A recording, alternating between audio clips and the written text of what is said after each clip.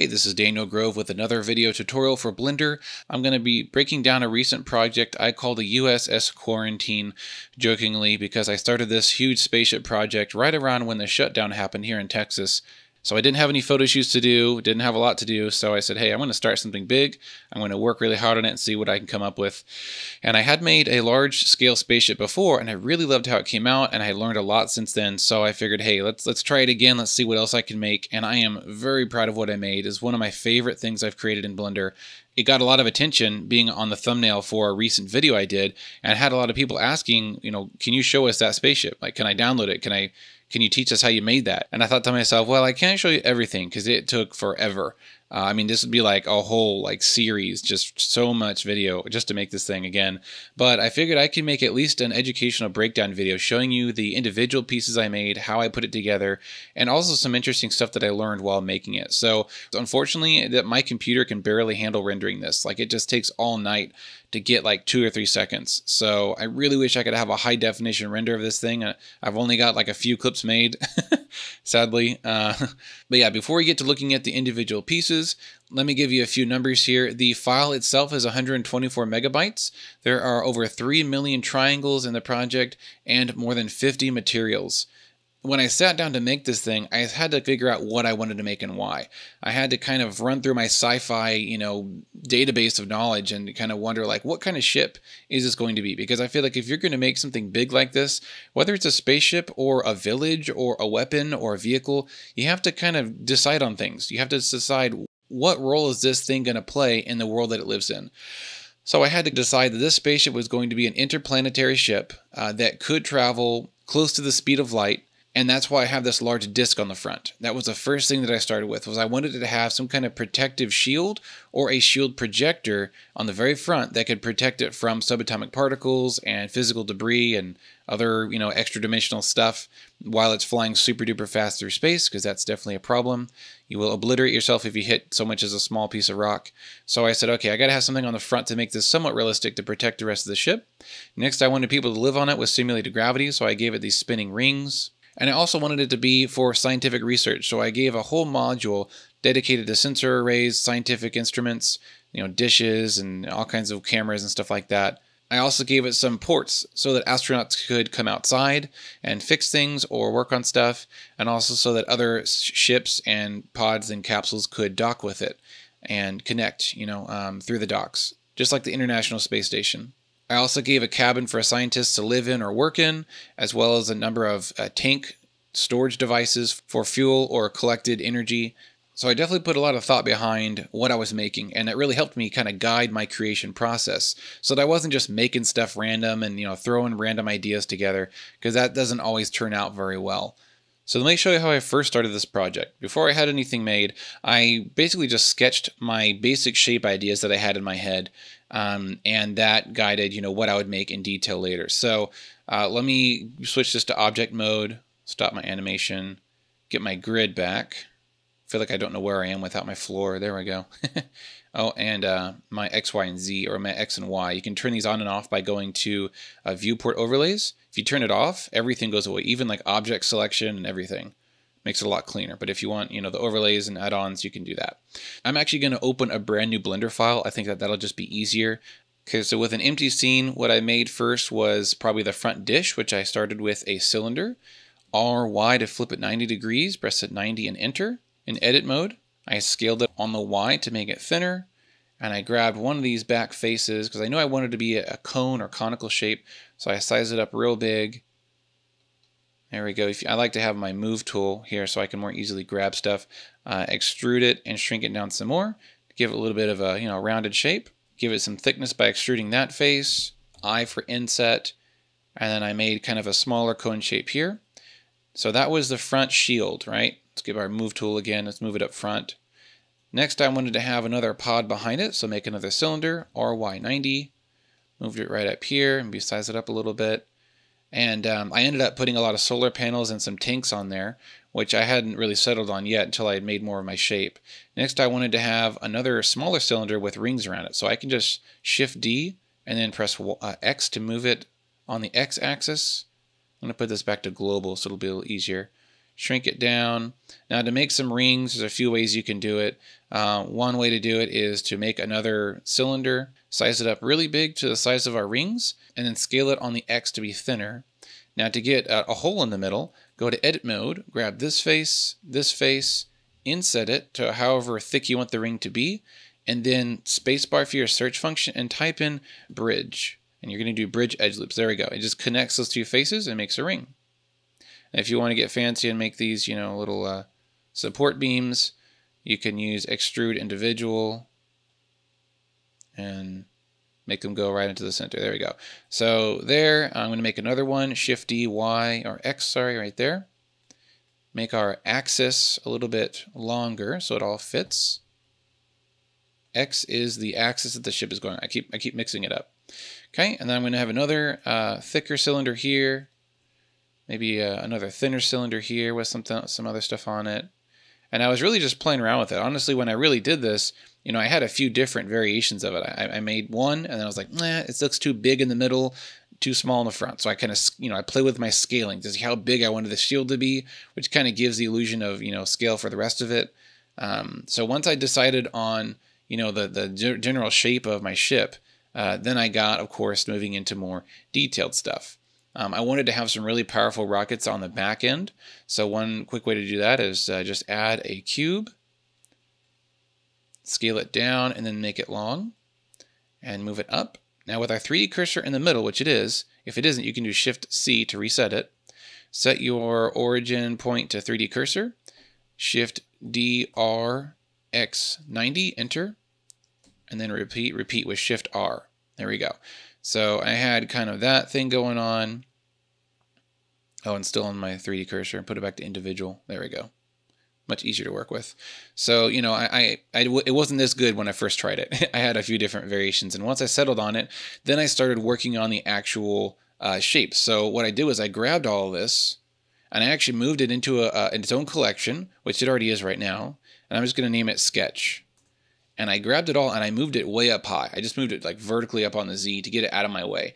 And then I started building, I basically recreated these shapes, but with much higher polygon. You can see these are very low poly, and I wanted this project to be super high poly. I didn't want it to have any edges. So when I made my cylinders, I think I made them around 300 or 200 vertices. You can do that by doing Shift A, make your cylinder.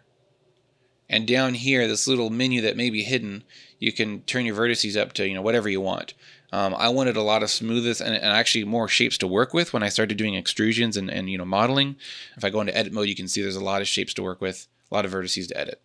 Okay, now another tip for a large project like this is to use collections, sub-collections, and name your objects. At least name your main objects. Like each big chunk, you can see these are actually pretty large meshes. If I click on the right piece, well, they're covered in small pieces. There we go. So that's a big chunk right there. The whole disk is one big mesh. If you go into edit mode, you can see it all. And there's, of course, a bunch of little things added all around that are different meshes. But I definitely encourage you to be diligent about naming your objects and naming your collections. I like to have a collections. I'm a hypocrite right now because I didn't actually do this with this project. I've learned a lot even since this one. But what I'm trying to do more with larger projects is use collections for cameras and lights, or just a collection for lights. Use a collection for the main large meshes like these big chunks, and then use another collection for the smaller detail pieces. That way you can turn them on and off for quick renders if you need to, examine something, make sure that the textures look right before you move on adding details on top of it. And that really helps a lot with your organization and just the workflow of making stuff. Name things and use collections. And you can, like I said, you can use sub-collections, which is a collection inside of another collection. I've got two right here. And these are actually for animated cameras that are moving and some that are still, that I tried to use for an animated sequence until I found out how long it took to render. All right, next part of the video, let's talk about the materials. So really good materials are the key to a really good model. And I'm not at all saying that mine is the best. I'm sure a lot of you watching this video can do way better than me, and I'll totally admit that. But I have learned that good materials is definitely a huge starting point to having a great looking model and a good render. And what I mean by good materials is a PBR shader, which is a multi-image shader. You can see some right here. They've got bump, they've got shininess, they've got, specular. These little yellow dots are actually a single little spot on the texture that is for the emission, so it glows like a little light. I spent a lot of time UV unwrapping this stuff. and adding these textures. One of my favorite textures is this panel right here. These little square kind of axis panels. I just love them. They look very strong. They look very clean and futuristic. And they wrap around really great on all kinds of shapes. Where I got most of these textures from is CC0 Textures. This website has got a ton of really great free PBR-based shaders with multi-image maps, really good resolution. That is a lot of fun to play with and can make your stuff look really nice. The solar panels, which are one of my favorite parts of this model because they just shine so pretty. This is actually a pretty complex shader tree that I found online for free. Look at that. That is the solar panel. And inside of here is another shader tree, which is even crazier. This solar panel shader is made by Keener Saw. I hope I'm saying that right. You can find it by going to the Blender Procedural Textures Facebook group. Just search for that name, Keener Saw, or solar panel, or solar cell, I think he called it, and you can find it, download it for free, and play with it. It's really nice and easy to use. Let's get rid of the shader tab, and I can show you one of the textures that I rebuilt in Photoshop, and it is the main hull texture. These lines, these kind of panels here. I had a file that I got from a website. I forgot where. I believe the original image was called Soft Panels, and I really liked it, but it was a little bit low resolution for what I needed, and it had some grime and dirt added that, if not textured right, it will obviously be tiled. And I knew I was going to be tiling this all over the place, because I wanted a really good starting base metal material. It's basically on every other part of the ship. It's kind of the main surface. Even right here I have a darker version of it with more variation, but it's the same base image. So I had the image, it wasn't exactly what I needed, so I brought it into Photoshop, enlarged the image to I think 4096 pixels square, and I basically redrew it using the pen tool and shapes and layers and a little bit of variation in colors. And I made 2 or 3 different variations of that. So I basically upscaled it by recreating it from scratch. And I was able to get a really high resolution with no dirt unless I wanted it. So, I just had total control. So that was fun, took some time, but I'm really glad I did it because I was able to keep this really nice texture and get what I wanted out of it. Okay, you may have noticed there are some missing texture files. See this pink color up here? That means there is an image map missing. Now, after I made this file, I backed up everything during the quarantine period, and I ended up kind of reorganizing some of my textures. So there's still some textures that are missing, and I'm going to show you how to find them. There is an easy batch way to do this. If you have a number of images missing, you can go to File, External Data, and find missing files. Now you need to navigate to the topmost folder where all these images are inside of. So if I have all my textures inside of, say a textures folder, or in my case, these came from my PBR folder, which is in my shaders folder, and then my PBR folder. So they're all in here somewhere. I don't know exactly where. So anyway, once you find your topmost folder, click Find Missing Files, and it will search through all these folders. It will take some time. If you have a bunch of missing images, it may crash your Blender. I did one where I was trying to fix and find about, 20 to 30 different images, and it just crashed multiple times, and I had to do it manually. So let me show you how to do it manually so you know. There are other ways to do it. I'm going to open up my shaders tab, and I'm going to find the object that has pink on it. Now if I go to my materials tab here, there's a bunch of different materials. Luckily this one is obviously the one with the missing texture. I'm going to click on my Metal 3, which is where the missing images are. Zoom in a little bit. I've got 3 image maps here. One I bet is for the color. One is for the roughness, which is basically reflection parts, and the other one is a normal map. So even though they all say metallic on top, just ignore that. It's because I copied and pasted. So here's what we're going to do to find this missing image. I'm going to click on the image node, press N to get our little info panel over here, go to Properties, and here it is. This shows us where the image used to be. So let me make it pretty big. It used to be in Documents, Blender Files, Shaders, PBR, Sci-Fi, Metal Plate 02, Metal Plate 022. Pretty long. All I care about is this last bit, the actual file name. So I'm going to select that and copy it, or Control C, Command C on Mac. And with that copied, I know that I moved everything off of my C. That's what I did. I moved it from C to my D drive, and it's not in Documents anymore. So I'm going to go back to my image that's missing, click on the Open Folder icon, and now I need to find it. It's not in C anymore, I know that. So I need to find where I moved it to, which is Blender Assets, Shaders, PBR, and if I move this down here, the actual PBR file itself is in the sci-fi folder, so sci-fi, and then over here it's called Metal Plate 022 SD, so I can find Metal Plate 019, here it is, 022 SD. Hit enter, and here they all are. So the one that I am looking for is base color. If I can actually paste it, because I remember I copied it earlier. Yeah, it's the base color, which is right here. So open image, and there we go. Now, not all of them are in there. There's still some missing images. These ones down here are still missing. But let's try a little trick and see if I can save myself some time. So I'm going to copy the folder, basically the folder location just before the file name. I'm going to do Control-C, click on this missing image, because this is a roughness map. It's missing as well. See, it's still looking elsewhere. And I'm going to paste it right before Control-V. Make sure there's only one slash and enter. Okay, yep, it popped up. I just saw, it's very subtle, but I saw a change in the texture. And one more image is missing, which is the normal map. So click on this, click just before the file name, paste, make sure there's only one slash, enter. There we go. Now we have a normal map. This object also has some missing image textures, and look at this, it's not showing us which image has the pink on it. So we have to go into edit mode, deselect everything, and go through each one, select, nope, select, nope, select metal 2, there it is. Let's zoom in and make sure. Yep, metal 2 selected the pink parts. Let's make sure it's not this one. Select, nope, it's not that. So metal 2 has missing image maps, which is in our shader tab up here. I've got kind of a messy layout going on. So we've got 3 images here, and I bet if I paste, if it's in the same sci-fi folder, yeah, let's try and paste here, or Control-V to paste, and I need to back up and get rid of this metal plate folder name, enter. Look at that, it changed. It's not pink anymore. That means it found the image in the new location. And here we've got the same thing. So select, paste, and back, get rid of that previous PBR shader folder name, enter. Is it only one slash? Yep, there. Almost done, and we got our normals map. Select before the file name, paste, and erase the old PBR folder name. And there we go. We found the missing image maps, and there's less pink. It's not done yet, but you get the picture. All right, on the front of my ship, I have some animated textures I want to show you real quick, because it was really fun making those. Let me get rid of all this junk. There we go. I'm going to play my animation, and if I zoom in, you can see these lines are moving out, and these cool little procedural Chebyshev or whatever squares are animating, and they're moving. So to do this, you need to select your material, which I believe is called Shield Lights. Get back to your shader tab. Oops.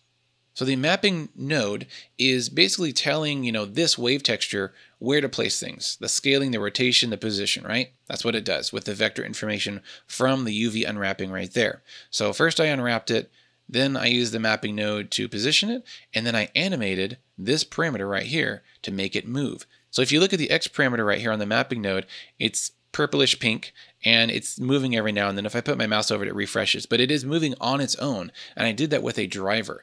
So I'm going to right click and delete drivers. Okay, now it's back to normal. Nothing, this little shield is not moving anymore. Let's go to these. They're bigger and funner to look at. A little bit blinding too. So to animate this X parameter, see how if I move that, they slide. We want the numbers to be going down, it looks like. That makes them move outwards. So right click on the parameter you want to animate. Do insert single keyframe. Now we're going to split this some more and get our graph editor. This allows us to see and manipulate keyframes. And here's our keyframe we made right over here, this little dot. So if I press period, it zooms into this keyframe right in the middle, and that is the one keyframe we made. It doesn't matter where in your timeline it's made. It does not matter. It doesn't have to be at the beginning. So once your single keyframe is created and it's selected, press in, go to modifiers, and add generator. Now this will basically increase your keyframe initial number really fast. You can control the speed with some math here. Okay, if we press play, it's moving really slow. Now, if we can change this number to 0.5, slows it down even more. We can do negative 0.5 to reverse the direction. And now, if we go each frame, it's increasing. Look, I'm using my arrow on my keyboard. Look up here in my shaders tab where my mapping node is. Each arrow is a frame. It goes up by 0.5 each frame, or actually down. Usually you have to have this at a really small number. So looks like 0.01 gives you a decent outward direction, moving this wave texture, or really any texture. You could have an image, you can have any procedural noise. Mine is going through a color ramp, which is being mixed with something else and spit out to an emissions, and there. And that's only on this circle. Okay. Over here, we've got another animated texture, which I use the same trick. Let's click on Shield Detail Light, which is this material, and here it is. Look, I have two things animated. I have the Z, which is moving it outwards, and I have the W. So if you put your noise on 4D, you have another dimension of animation you can play with. You can actually move it in a way that it's kind of like moving through a fourth dimension of time. It's evolving and changing. Now, if this thing wasn't moving left to right, it would just be changing like a little computer screen, kind of doing random squares and shapes, which I really like how it looks. So I wanted to evolve and animate, but I also wanted it to move outwards as if this is projecting an energy shield to protect the whole ship from everything crazy out in space. And that's how I animated those textures. All right, in this next part, I'm going to do some basic modeling and show you how I constructed some of these pieces. First, we'll do this ring, and then maybe we'll do one of these ports. And yeah, we'll get a little bit of a hard surface tutorial going on in this video as well. So let me open up my other blank Blender file here. I'm going to delete this random cylinder. We've got our sketch up here somewhere. There it is. So we're going to be working down here in the center. So to make a space ring for a spaceship or space station, I'm going to do Shift A, make a circle, and we need a lot of vertices here because this is going to be big, and we're going to cut it into 4 pieces. We're going to go with a quarter design so that we only have to model 1 quarter, and the other 3 quarters will be, basically instantly, the same. They'll be cloned almost. So we're going to make this something that can be divided by 4. I'm just going to go with 400, size it up. Now I'm going to go into edit mode and press F, inset, and this is the thickness of your ring. So if you want it to be a huge ring with people inside, this, like a mega structure. If you want it to be, maybe like a few, houses wide, if you were to walk around the circle, make it this. It's really all up to your scaling of what you want. And again, you have to decide on that early on. So I'm going to make this face, there. I'm going to press enter, delete it. Now we have a ring, and we're going to delete everything but one of these quarters. So press 7 to see the above view. And I've got my random spaceship sketch here. Let me select that with the box select, which is B, and H to hide it. Okay, so click on our ring, tab for edit mode, go to face select and box select, which is B. And we're going to grab the quarter that we want to keep, and then we're going to invert it. Make sure you have selected right up to the edge of that, and right up to the edge of here. We've got a perfect quarter selected. We're going to do Control I to invert the selection, delete face. Cool. So now we just have a quarter here, and the origin point is right in the middle, so we can rotate it perfectly, right? All right. Escape to get out of that. So I'm going to press Alt-D, R, Z, 90, and enter. And then Shift-R, R. I just did a Alt-D, which is a linked copy, so whatever I do to this, it's going to do it to all the other 4 pieces, or 3 other pieces. And that's what we want. So we only have to do a little bit of work, and Blender will do the rest of it for us. Okay, so we've got our quarter over here, which is the actual piece we're going to be editing. We could edit any of them, really, but we're just going to focus on this one. So edit, select all, extrude up. So once we've decided how thick to make it, we're also going to do another trick to save us even more time, and we're going to use a mirror modifier. So go to your wrench, add mirror modifier. There it is. And we want it to mirror along the Z. There we go. Z. Awesome. Now these other pieces don't have that. So let me see if I can link it. So let's select these. Then click on our main one. Control L and link modifiers. Yes, there we go. Okay, so they all have the mirror modifier. Cool. So the reason why I did that is now I only need to edit one piece, and it copies it on the bottom, and that copies it all to all the others. Pretty awesome, right? As you can tell, I'm really lazy. I like to say efficient, though. So I'm going to do a bevel along this edge, select that edge, and Control, select that edge, which grabs everything in between. Control B, there. Now when I get out of tab, you'll see that it updated. At first I was a little freaked out. It wasn't updating, but now it is. Okay, so we got a bevel. Oh, we need to delete the in-between face. So let's solo this by hitting /. Let's delete this wall right here. And I'll show you why in a second. It'll allow us to do a really cool trick with the inset. Select that face and delete. Okay, / again to get back to / is solo mode, by the way. Toggles it. Solo and not solo. Okay, so with this wall selected, press I and then press B. Look at that. With B, it does an inset along the wall, which is great because the other pieces have, they're going to meet in the middle. So E to extrude it down. Get out of edit mode and it updates. You may want to delete this little miniature wall here to make it a seamless ridge. Delete face. There we go. We've got a really cool ring going on. Let me put on a matte cap so it's a little easier to see. Yeah, that helps a little bit. Some little more detail. Okay, let's make a ridge by doing Control R. We can slide this around wherever we want it, and maybe make another one right here. Now I'm going to grab this and then Control click over here, and I'm going to extrude this, but I want to make sure it doesn't go out like that. I don't want that kind of extrusion. Go to your extrude tool and do extrude along normals, which will extrude it. Be very careful. It's very finicky. It goes really fast in the wrong direction. So go out. You can hold Shift to make it more refined. Cool. Got edit mode. Now we've got a nice fat ridge there. We can add a bunch of little micro details by clicking on a face. Right click over here, or a control click, and then watch this. If we press Inset, but we don't want one ring, although you could do that. I'm going to press I again to get an individual inset. There we go. And now extrude is still on extrude on normals, which is good because we want it to point outwards, right? Now we can do this. Click on it very carefully. There we go. It's very fast. We can hold Shift and do it inwards or outwards. I'm going to do it inwards because that looks cool. Nice. Now, to do windows, that's where a little bit of work comes in. What I suggest doing is to go to the above view. I'd say grab a few faces like this. We're going to make this into a window. Now, instead of doing the same edit over and over, we're going to do another Daniel Grove lazy trick. I'm going to do Shift with these faces selected, Shift D, Enter. Now we have a separate little group of faces, and I'm going to just move it straight up. So GZ1. So it's separate. We're going to put it back down and we're going to duplicate it. But in the meantime, first I want to make this a little window piece. So I'm going to scale it down a little bit, extrude it up. We can bevel these edges, select these edges. Oops, edge mode. Select, Shift select, and Shift select. Control B. Add some more segments by hitting the plus button. There we go. Grab these faces here and do an inset. Make it go down, scale it. Oops, I have my proportional editing on for some reason, which is the letter O to turn that off. Scale that in, inset again, and then extrude down again. There we go. Looks like a little window, right?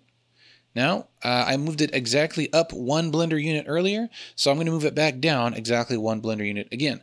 So here's a cool trick to grab a separate little piece of mesh, select any face, and press Control L. It grabs all the selected or linked vertices. Now, GZ-1, enter. There we go. It's right back where it needs to be. Now we're going to rotate. We're going to copy and rotate this a whole bunch of times, but we need to rotate it based on the 3D cursor, which should be in the middle, but it's not anymore. So Shift-C. There we go. Now our 3D cursor is in the middle. Let's go to above view by hitting number 7. Now we need to set our origin point to 3D cursor. And now if we do Shift-D-R, look, I can put it wherever I want. But we need to be mathematical about this because we're dealing with, quarters here. We don't want it to be all weird and mismatched. So I'm going to do Shift-D-R. Let's try 20. Shift-R, Shift-R, Shift-R. There we go. So if you like that arrangement, you can see these two are next to each other. If you want it to be more evenly spaced, maybe 15 I think might do it, or 30. I'm not sure the exact number. But, I mean, this doesn't look bad. It looks fine. So we've got some windows, and look on the bottom. More windows. Isn't that great? Just do a little bit of work and get a whole lot of results. That's the way I like to edit. Okay, we can do another panel trick by grabbing a few pieces here. Shift-D, and we're going to scale it down. Oops, not on the 3D cursor. We don't want this. We want an individual. Scale it down a little bit, and then I'm going to extrude it out and scale that in. Okay, so we're basically just making this little bumpy square piece, okay? You may not want it to be so big, so we can maybe move this back down a little bit. There we go. Make it a little bit more subtle. Okay, now once you've made your chunk, Control L, go back to 3D cursor origin, and here we're going to duplicate it again. You can see it, just a little sliver right here. Shift-D, RZ30. There we go, and then Shift-R, And there we go. I think those are all, hey look, evenly spaced. Pretty cool. Okay, now this tube is really thin. If this is a window, it's like a full length window from floor to ceiling. So we may want to move these in a little bit by selecting them. And we're going to do extrude along normals again. And it should go towards the center of the circle. Oh yeah, there it is. Nice. So we can make more of a floor here, make it a little bit larger in scale. And we got a bevel. Remember, try to avoid sharp 90-degree angles. Okay, there we go. Bevel it. I'm going to make a little bit of a curve. Cool. Oh, that looks nice. Inner curve on the inside. And then we can make some, loop cuts here, Control R. We can grab a range of these and E. Actually, not E. We want to use this Control, which gives us the extrude along normals. There.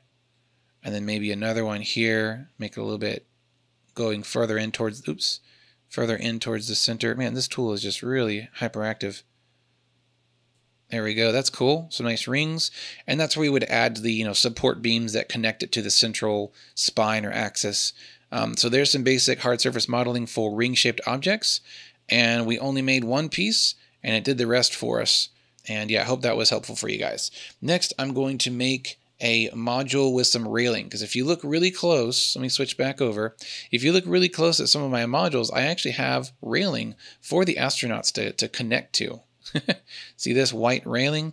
I imagine them clipping on something while they do their spacewalk so they don't go flying and drift into space and die. There's railing on almost all major pieces, even over here, or under there. I put railing everywhere, and the way I did that is a really simple trick that doesn't use a lot of time. So let's switch back. I'm going to add railing on the outside of this. Why not? So to do that, Shift A. We're going to make a circle, and let's add maybe 200 pieces, 200 vertices. Scale it up, and we want to put the railing along this diagonal. So we're going to scale it just right about there. When we're going to use mirror modifier to save us some more time. So mirror, tab into edit mode, and let's hit F to fill. So we had this basically an empty circle mesh, right? Just this boring circle was just the edges. There was no face on it. So I hit F to fill it. Go back into edit mode, move it up, and scale it in a little bit so it's kind of right on that diagonal slope. Let me zoom in, you can see what I'm talking about. Yeah, right there. Okay, I'm happy with that. And the mirror modifier, make sure it's on Z. There we go. We have our duplicated piece down there, and this is our original. Now, to make this a railing, we're going to use a wireframe modifier, which we can add by going into our modifiers and wireframe. And when we apply it, it makes this kind of weird shape. Let me just solo the railing that we're working on. It turns our mesh into basically a wireframe. In our modifiers tab, we can adjust the thickness of the wireframe. We can also check boundary to make sure it's kind of a solid rim shape. And let's scale it down because we want this to be a pretty small metal railing. Now, if you go back to normal mode, you can tell this ring, is not. Let me turn on random colors. There we go. This green ring, it's just a random color, is not connected. So we need to connect it to the central piece. So go to tab. And also turn on this option right here, on cage, so that when we edit the wireframe modifier, we can actually see what it's doing. We're going to extrude by pressing E, enter, and then just scale it in. There we go, look at that. It made a whole bunch of other little faces. And let's move that face that we're extruding maybe up a little bit. So there we go.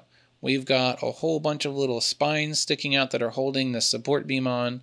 And that's how I did all those miniature, things. These are actually just a wireframe. I can go into edit mode. Look at this. This is the shape. It's just like a big old weird, low poly ring, and with the wireframe modifier applied. Over here, it's literally just a circle with the inset, and the modifiers over here, which I've got wireframe and then bevel to add some roundedness to the wireframe. It gives me that nice shape that I wanted. All right, let's make something fun and shiny. We're going to make one of these cool space port exit doors, which is a lot of fun, radial style hard surface modeling. So let's go over to our blank. Let's get all this and hide it. Just put it out of the way. We're going to center our 3D cursor by Shift C, Shift A, add a cylinder. Make sure it has a good amount of vertices. I'm going to start with 200. I'm just going to scale it up and then scale it down and make it kind of flat. Maybe around there. That's a good proportion. Okay, so let's start with some basic shapes. So edit mode, grab that top face and bevel it. You can make it rounded or you can make it diagonal. Now here's something you need to understand. Look how my bevel is kind of weird and flat. Let me go to a different view. That doesn't look right, right? It's not really evenly distributed. That's because if I get out of edit mode, this object is actually being scaled. Look at my scaling numbers over here. They're all weird. They're not ones. So to fix that, do Control A and apply the scale. Now they're all reset to 1. If I go to edit mode and do a bevel, it's all correct. That's how it should be. Okay, so I'm going to say I'm happy with that. Let's do some inset and extruding to make kind of a little opening here. Maybe bevel that a little bit. Inset, make a bump. Inset, make another bump. Inset, just lower it to make it like a cone shape. It's really just playing around with stuff. There's no science to it. Well, I mean, there is a science to it. It's called astroengineering or NASA. Yeah, here we go. This is going to be the actual opening port door right there. Okay. Now, if I want to have a slit here like it's going to open, I can make a cube, raise it up, make it really skinny. And I'm going to use this as a Boolean. So with the cube selected, shift select the port, and then control minus, and that does an automatic Boolean operation. Now we can play with this cube and make it, the shape that we want. We can have it like this. I'm going to do extrude along normals. And then we can like move these down a little bit, make like a diagonal kind of crease. Yeah, but make sure this is inside that rim. There we go. That looks pretty cool. And if you want it to be centered, we can just kind of drag it up right there. Maybe scale it a little bit. If you don't want to see it anymore, just click on it and press H to hide it. Now, to get some more micro details up in here, let's add a rim. So I just Alt-clicked its inside face and it grabbed the whole interior rim. I'm going to press Control R and plus Enter. So I have basically now a ring on the ring. And if I hold Alt and click on the inside here, now I have that. So I can apply, a metal material to everything, and then I can apply a glowing material just to that ring. So emission, make it blue, make it pretty strong, like 20. If I go to render view and click assign, see I had this faces selected, and with the blue light material, I clicked assign, and boom. Cool. We can do other pieces if we want. Let's go back to material mode, make it a little bit more easy to see. That looks really pretty, doesn't it? We can do another glowing piece down here. So if we grab all these bottom faces by alt-clicking and then assign, now there's a blue glowing down there. I always advise you have kind of a medium kind of metal color and use other variations. Use a light metal and then a darker metal to add more detail. Let's add some little square insets in here by alt-clicking this ring, I, and then I again, and extrude it down. That's cool. And if you want to add some kind of bolty shapes, I suggest just grabbing a circle, Shift D, scaling it real small, making kind of a bolt shape, and then just placing it wherever you want it to be. I'm going to put it here and scale it down a little bit. Press period to zoom into that mesh. I'm going to move it up. It's underneath. There we go. Cool. Now I can add just a whole bunch of these around this whole surface. Make sure my 3D cursor is in the middle. Go to 3D cursor mode. And I'm going to make a whole bunch of bolts around this thing. So Shift D R 10. And then just press Shift R a whole bunch of times. And that repeats the command you just did. There we go. Cool. That looks pretty strong and, heavy duty, right? We can add some additional bolts if you want to on the other areas of it. So Shift D. I'm going to put it right here and it's disappeared. It's hidden. So I'm going to move it up right there. 7. Shift D R 30. Just put, like 12 of these around there. Cool. Now I also suggest putting these bolts as a different material so they stand out, maybe like a more silver reflective, not rough texture. You can also overlap shapes to add some more different types of detail. So instead of a high poly, I'm going to do a 16 vertices cylinder here, and I'm going to turn this into a wireframe piece. So let me get this positioned right. Modifiers, wireframe. There we go. Maybe size it up a little bit. Make sure it's even thickness and boundary. And then I'm going to inset this top. Watch when I inset it, watch what happens. Look at that. That looks awesome. I'm going to move it up a little bit. And then remember, this is a totally separate cylinder, so I can position this wherever I want. I'm going to move it down a little bit. I need to shrink it down. There we go.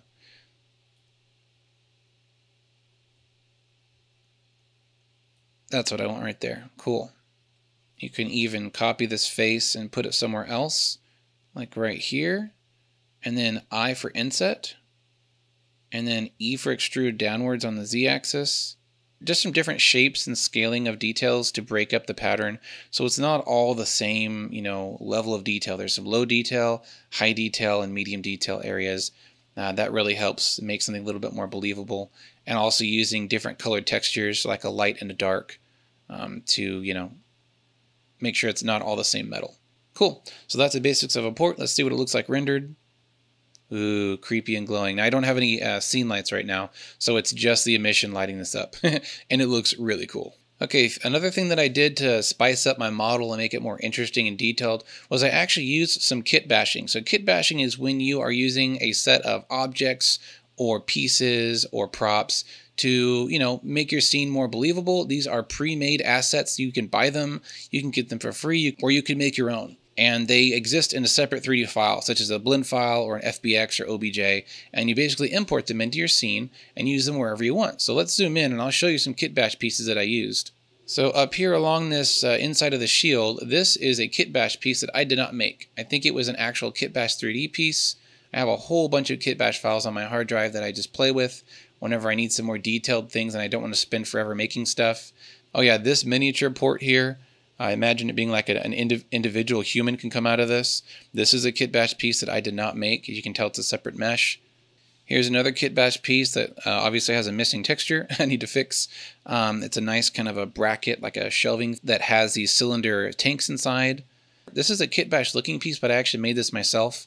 It's actually an escape pod, so it launches out that way. I'm going to show you how I import and manage kit bash pieces. First, I'm going to make a collection just for the kit bash. So right-click New Collection.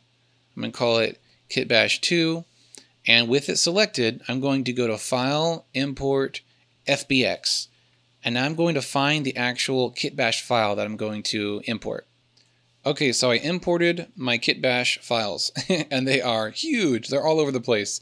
So the cool thing about the fact that I made its own collection is that I can hide them, I can choose not to render them, and of course I can select all by right-clicking on the collection and doing Select Objects. So that selects all the objects inside. So I'm going to move these up out of the way, GZ to move them up, period to kind of preview all of them. Now, of course, they're going to need to be scaled down big time because my, spaceship is huge, and these are supposed to be really small bracket pieces. So I can just scale them all down together if I want. Now I'm on material mode, and there's a default material applied to these. I don't know if there's any texture actually put in here, any like images. Yeah, no, it's just a basic, so that's a little disappointing. Sometimes kit bash files will have really nice textures that come with them. It just really depends on what you're getting. So yeah, I would go from here, from choosing a piece that I want, and I'm going to say apply this to my spaceship. So I may move this to an actual collection, like an actual spaceship piece collection, or like an actual kit bash collection that's going to be rendered, whereas this collection will not be rendered in case I accidentally have it in the background. Don't want those pieces just floating in space. So I would move it down to my ship. I would align it, do whatever I want to do, scale it, texture it, all that stuff, and then move it to a final rendered collection. And I always have these pieces, just like a bunch of Legos on the floor, to kind of pick from. I'm thinking, okay, I need like a trapezoid shaped piece to go in between something. Here we go. Here's a trapezoid. I can move it down and put it in the right collection, material it, and that'll be part of my final render. Saves me a lot of time. Another thing that I did was I actually made my own, pieces that I reused over and over.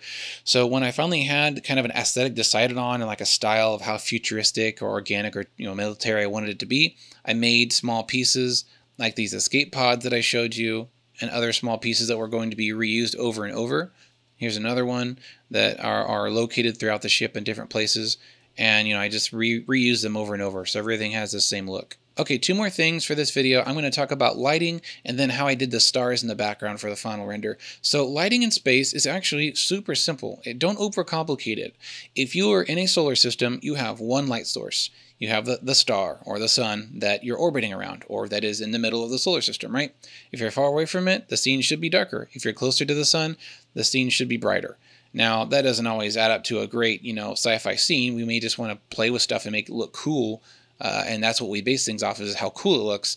But if you're going for, astronomical reality, you need to think about the sun being one very harsh, very strong light source. So to do that, you can do Shift A, add light and sun. That's right there. Now you see a line pointing down. That is the direction of the sunlight. There is no angle to the light. It doesn't come at different angles like a flashlight does. It's like a laser. It's all straight no matter where the object is in the scene. So I could have the sun right here. You might think, oh, the sun's not shining on this ship, but it is. The sunlight is always going in that direction. Now, even if the sun is over here, it's still going to light up the scene, but the sunlight is going in this direction downward. So first you decide on the angle that your sun is going to be shining from, or where your spaceship is in orientation to it. You need to turn it up a lot. So play with your strength and be very generous. You might want some overexposed parts of the spaceship, because honestly, the sun is so strong that it makes really dark shadows too. So if you want a realistic render, there's going to be a lot of contrast and a lot of overexposure and underexposure. You, of course, have creative liberty to do whatever you want. You can light up the dark areas with some, area lights or whatever. You generally want to stick to one sunlight. If you are near a moon or planet, you may have some reflected light. So I have lights positioned all over so that this looks nice and bright, but I'm going to delete those now and get more of a realistic contrast look. If I go to render, you see the bottom side of the ship is dark. Not as dark as it should be, but it is dark. Now, if I want to add some planet reflection, I'm going to go to my front view. I'm going to copy this sun by doing Shift D. I'm going to rotate it around to be opposite. And now I'm going to add some color to it. Generally, blue is a nice starting point, like a pale blue. And I'm going to turn up the strength to like 10, just so we can really see it. See, this is the blue reflection from a ocean planet. We've got like a gas giant that you can do like, orange color. But you need to make sure there's a planet visible in the corner or in the background to make it make sense. If you don't have that, it's not going to make sense. It's going to be like, why is this spaceship glowing orange? It's really weird. And we've got our main sun here, which should, of course, always be the most powerful light source. Always have the angle really low, like 0.2, so that it's a nice harsh light. Unless you are way up close to the sun, it's going to be a very small light source, which makes it harsh light. All right, now let's finish by talking about the background. I did not want to use a space image for the background. That's just too easy, but also I wanted this to be a procedural background. So I found a shader online and I really tried to find out where I got this shader from. I have it applied to my world here. Instead of an object, it's on the world. And it's just a combination of a layered texture coordinate with a mapping, with a noise node right there, and then a color ramp. But they're all being layered on screen mode, and then they're being sent to a background, which is just like a basic, image on the background, 360. And voila, you get dots of light from the noise texture, totally procedural, totally controllable. I can turn it down, in brightness if I want to do like black, really dark sky, or super bright, do 10 obnoxious stars everywhere. 1 is pretty decent. So that's how I did the starlight behind it. And yeah, I hope you enjoyed this video. Hope you learned some good tricks. I would love to see what you guys build with what I've showed you here. I'm a huge spaceship junkie. I love space and, sci-fi and stuff like that. So if you have any renders you'd like to show me, you can email it to me at daniel@danielgrowphoto.com. And thanks to the viewer who suggested I make this video. I do listen to y'all's comments. I do my best to comment on every one of your comments. So if you have suggestions for future videos or things you'd like to learn, maybe something you've seen me do that I maybe went too fast on, I apologize. And I just may make a video for it like I did with this one. Well, thanks for watching. Please subscribe, and I hope you'll be back soon.